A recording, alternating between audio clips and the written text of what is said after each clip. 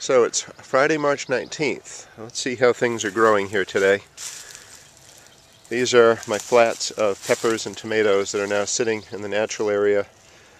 You'll notice that I've got the variety labels in each cell, and I find that this is really helpful. Once the plants get really crowded, it can become confusing separating them out.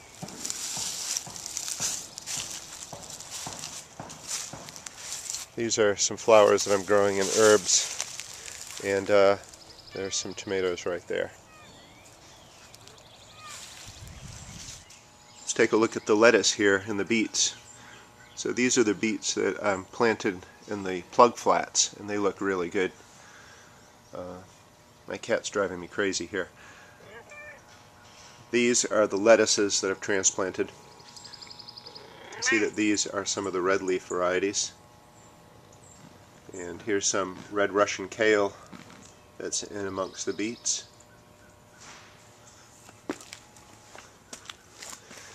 And if you recall, this is lettuce that I planted using the dense planting method. So I had 15 to 20 seedlings per pot, separated them out maybe a week and a half ago.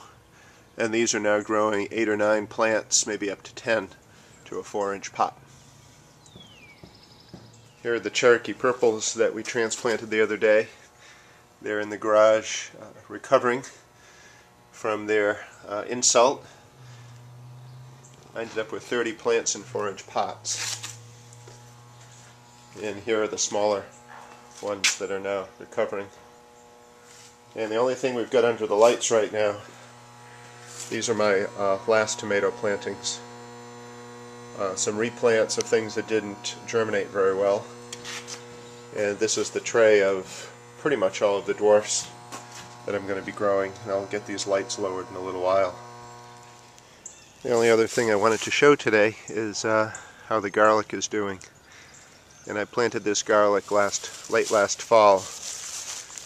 2 varieties that I get from Johnny's, Ajo Rojo and German, I think it's German Large White or Winter Hardy.